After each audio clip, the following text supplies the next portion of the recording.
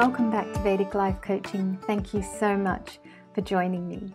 Now, today's video is actually part of a three-part series that I've put together, and this three-part series is for the month of January, and it links into the content of what I was speaking about in the January 2019 Outlook. Now, in that Outlook, if you watched your little mini reading, you would have noticed that I would have pointed out that this month, a large theme of what this month is about re-engineering our lives in some way. And it's about strategizing, it's about putting down some goals, some long-range goals, and this can be quite long-range. This can be a few years into the future.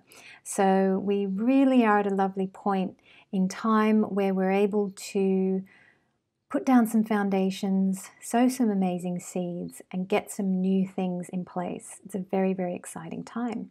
So this three-part series deals with how we strategize, and I'm hoping that you find some wisdom in this three-part series that will help you to really start re-engineering your life in a way that lets you be more yourself.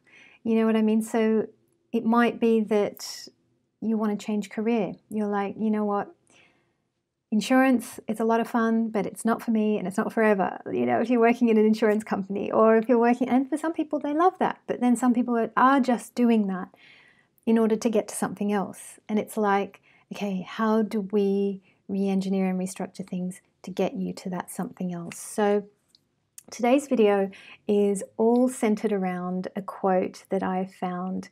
I've found a lot of people talking about it. Jordan Peterson is someone who definitely has a little video on this. The quote is "Do it badly," and he's got a "Do it badly" video out there that has heaps and heaps of views. I did some Google searching because I wasn't quite convinced that this was his idea. And sure enough, there's an original author of this, and it's Steve Chandler, and I'll read you the exact quote.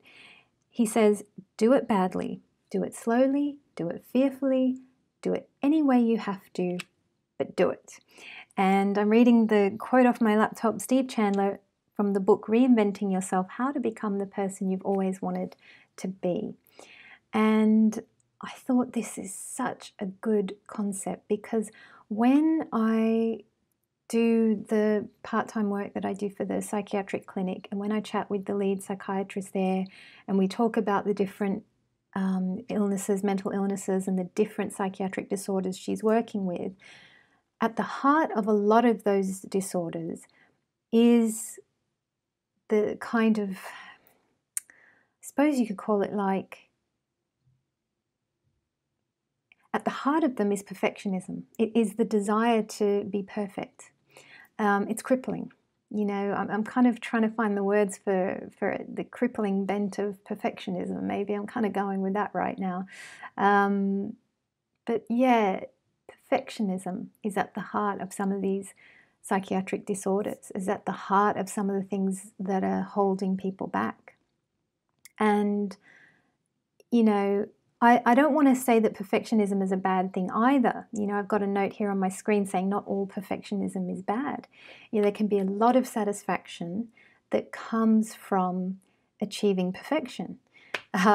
Just a couple of days ago, I was following my own advice. I was walking my talk. I was re-engineering a lot of things on my laptop. I was getting the folders all neat, and I redid the header on the YouTube channel, and you know, I've redone and re-engineered all these things. I've put new intro music for this video.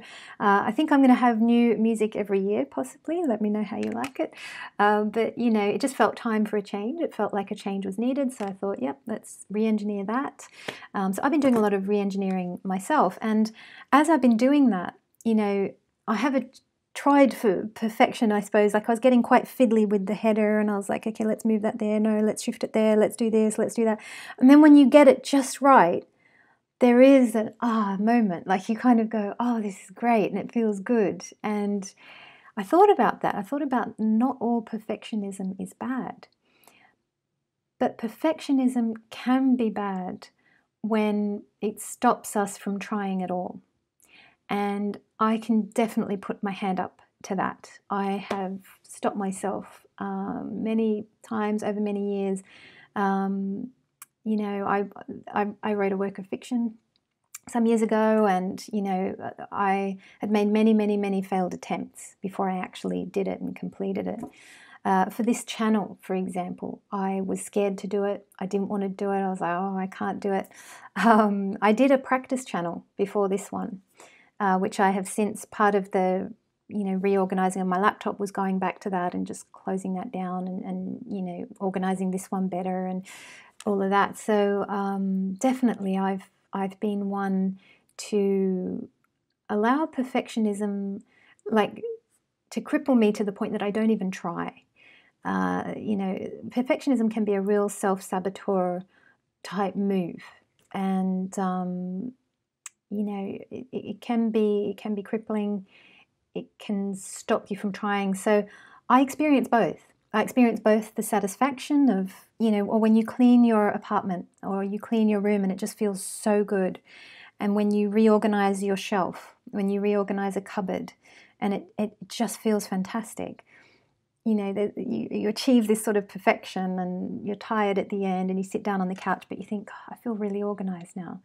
So I've definitely felt that perfection is a good thing, but equally, it can be crippling and it can stop us from doing things.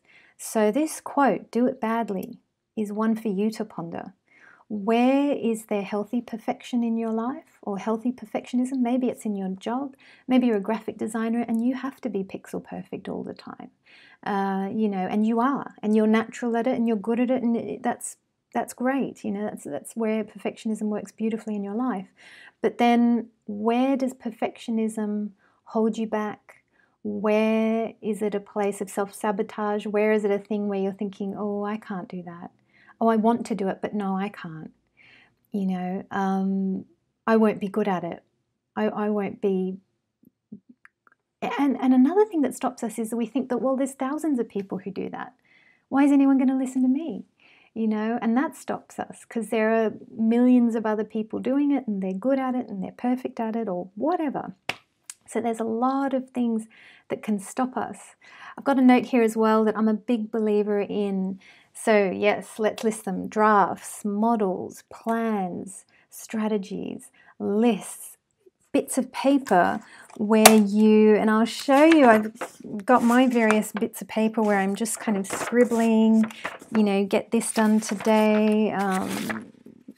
This is like, well, this is not a great example of that, but kind of messy scribbles where you're just like, you know, trying, planning, preparing. Sometimes I've even written to-do lists where I have a task on the to-do list that says write a to-do list. Now that's pretty sad, but like, it has been good. It has got me started. And sometimes when you're stuck, so this is advice for if you're stuck, any movement is good. Just make any movement, and that is writing the to-do list where your first task is write a to-do list, okay? Any movement is good because as you move, you might be going in the wrong direction, but you will course correct. Because of movement, you'll be able to course correct and get onto your path.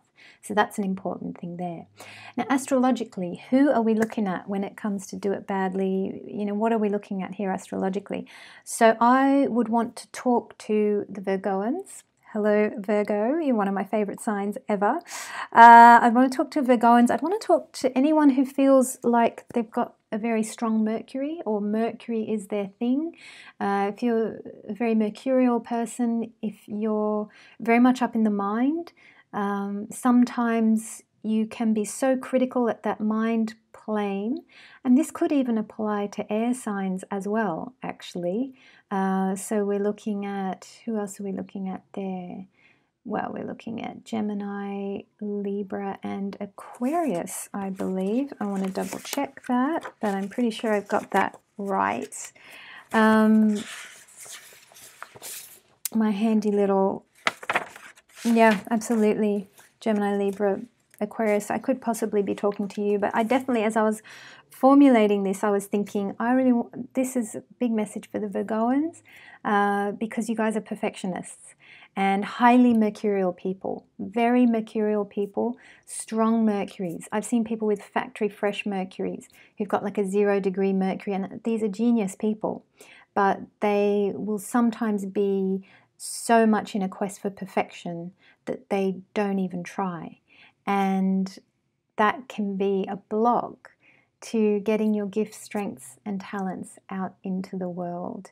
So I hope you've enjoyed this little video, this little motivational video for January that matches the content of what I was saying in that January 2019 video. There are 2 more videos to come in relation to setting goals and making progress this January. So do stay tuned for those. But thanks so much for watching, and I look forward to seeing you next time.